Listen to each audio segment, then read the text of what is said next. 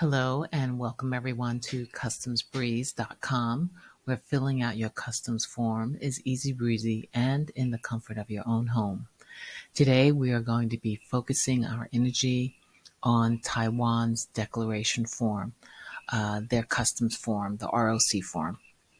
So here it is. I have it pulled up, and before we go into the section, I just wanted to point out some of the reasons why you might want to go to Taiwan. Did you know that it has just fabulous temples? Most people, they go to Taiwan just to explore the temples. They also have great street food at the night markets. It also has great terrain, beautiful mountains and beaches. And they also have amazing festivals and a deep-rooted indigenous culture. So anyway, just to keep that in mind, it's something that you can look forward to and look in your tourist books to find out more information about that. But for our purposes today, we're going to be focusing on the customs declaration form. So I'm going to go into the search area, and it will pull me up into the Taiwan section. And before we go exploring the form itself, I just want you to keep in mind that on this website, customsbreeze.com, on this section and most of the sections that you will encounter for different countries, there's always country information and useful links. And I can't stress it enough for you to go into those sections, familiarize yourself with the information, find out what the country's all about, the do's and don'ts, and just to familiarize yourself with things that you might want to explore when you get there. So with that in mind, I'm going to click into the ROC Customs Declaration Form section. And I'm doing this because I want you to see what exactly is going to be expected of you before you fill out the form. Always know that before putting pen to paper, to always read what it is that you're going to be signing or filling out. So we're going to do that briefly before we actually get to the form itself. So we see in this section we have a choice of downloading the PDF or to fill the form online. So we're going to scroll down, and here's a summary of rules and regulations section. So it says passengers who are bringing controlled or restricted items into the country must fill out the ROC Customs Declaration Form, which is what we will be doing today, and go through the red channel goods to declare for inspection and clearance by customs. So when you get there, that's what you'll have to do. So the red channel clearance. Passengers must declare the following at the red channel for customers' inspection and clearance. And this is what is expected. Luggage and goods valued. So when you see this, take note of this, because they're giving you specifics of what it is that they need from you for you to be aware, so that you don't make any mistakes, and you don't say, well, I didn't know, because they're making it very clear what it is that you can bring in, what's going to be inspected, what the limitations are. So look at this list, because they talk about luggage and goods, they talk about cigarettes and liquor, they talk about currency and the amount of currency that you can bring in that needs to be declared and what doesn't need to be declared. Negotiable securities, gold over a certain amount, diamonds, precious stones, aquatic products. I mean, this is stuff that you have to be aware of. And another thing you need to be aware of is the unaccompanied luggage. Some people don't realize what this is, but you have accompanied luggage, the luggage that goes on the airplane with you. And then you have the unaccompanied, that which you send off beforehand or after. That is not going with you. It's being transported at another time on another another airplane. So keep that in mind. And of course, it says other dutiable items. Okay, so that's in the red channel section.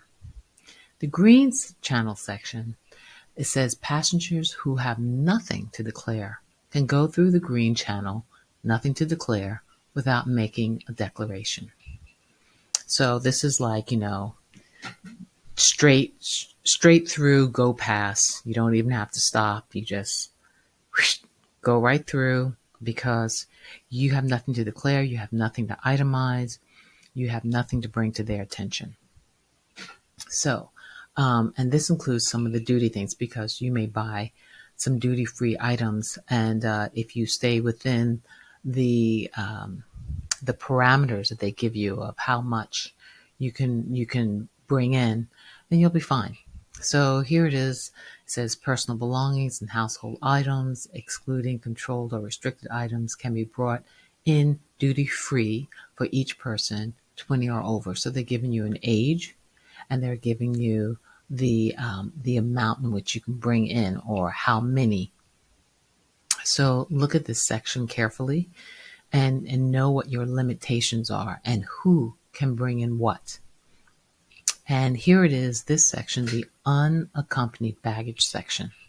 The quantity and main items of unaccompanied baggage must be declared in writing on the ROC Customs Declaration form when the passenger arrives. Unaccompanied baggage must arrive within 6 months of the passenger's entry.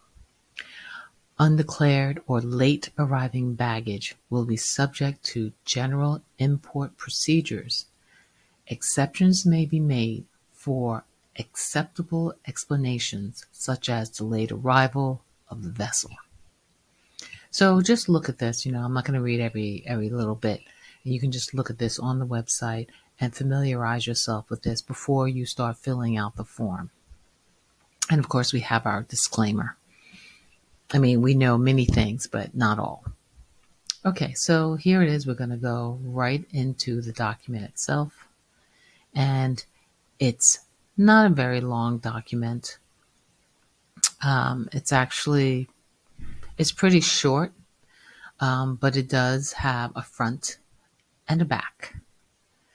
Okay, so we're going to go to the top. It's actually very short. Okay, here we go. Customs declaration, date of entry. So you put your family name and your given name. So family name, last name, and then your given name, first name. And before that, it says the date of entry, the day, the month, the year. So be aware of that, especially if you're in the United States and you've been brought up in the United States. Usually the way they do the configuration of dates and months and years is usually you do the month first, the day, and then the year.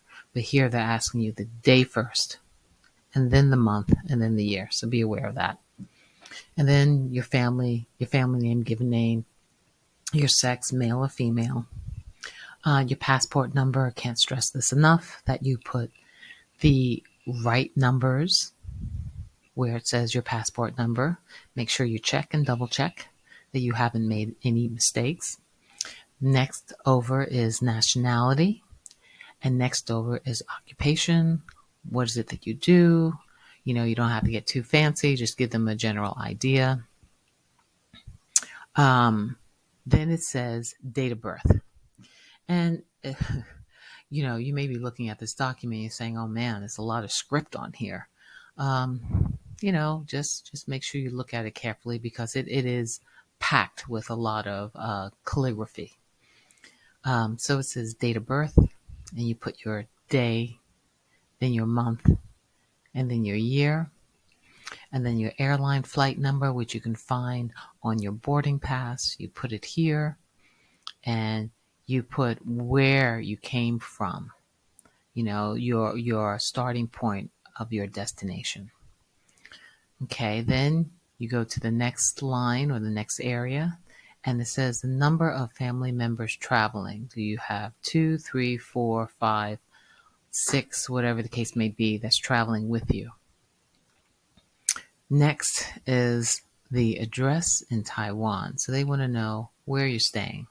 So you put that here, and they give you 3 lines to fill it in. Okay, so now we're getting to number 1, and it says arriving travelers having to make declaration to customs. Instructions on the reverse side, that is on the flip side of this form, but for our convenience, we just have to scroll down and we'll see. So it says, reverse side shall fill in the following blanks. If you have something to declare, follow the red channel. Remember we mentioned the red channel before? So follow the red channel because that's for declarations of goods. If you do not have anything to declare, follow the green channel. Okay, so here we go. Number 2, if you have any questions about articles for declaration or red-green channel selection, please consult with the customs officer before clearance. And trust me, they'll help you. So here it is. You're going to itemize, and you're going to tell them the quantity and the value of each item that you list. And then the next thing you do is you sign. You read and you say, I hereby declare that the above entries are correct and complete to the best of your knowledge. And you sign your name. And the bottom section is for customs only. And of course, we mentioned what's on the flip side of this.